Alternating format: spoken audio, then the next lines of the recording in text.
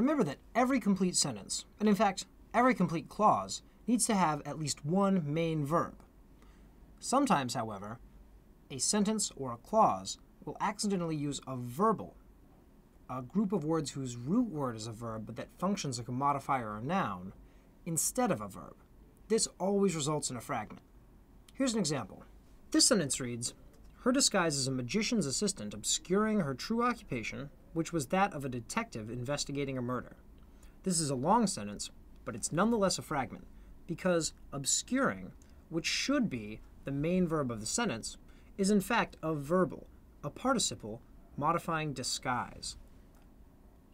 If we rewrite the sentence using a main verb, we get, "Her disguise as a magician's assistant obscured her true occupation, which was that of a detective investigating a murder." Obscured is a main verb in the past tense, and this is a complete sentence. Sometimes, the use of a verbal where a verb is required makes a clause or just a part of a sentence a fragment, but the sentence is still grammatically wrong. Look at this. Though Africa, still suffering from the effects of imperialism, much of the continent has made great strides toward political stability. The second half of this sentence appears to be correct. Continent does take the main verb has made.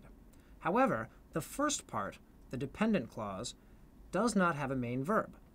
Suffering is a participle, not a main verb, and needs to be rewritten like this. Though Africa still suffers from the effects of imperialism, much of the continent has made great strides towards political stability. This is the correct way to write this sentence.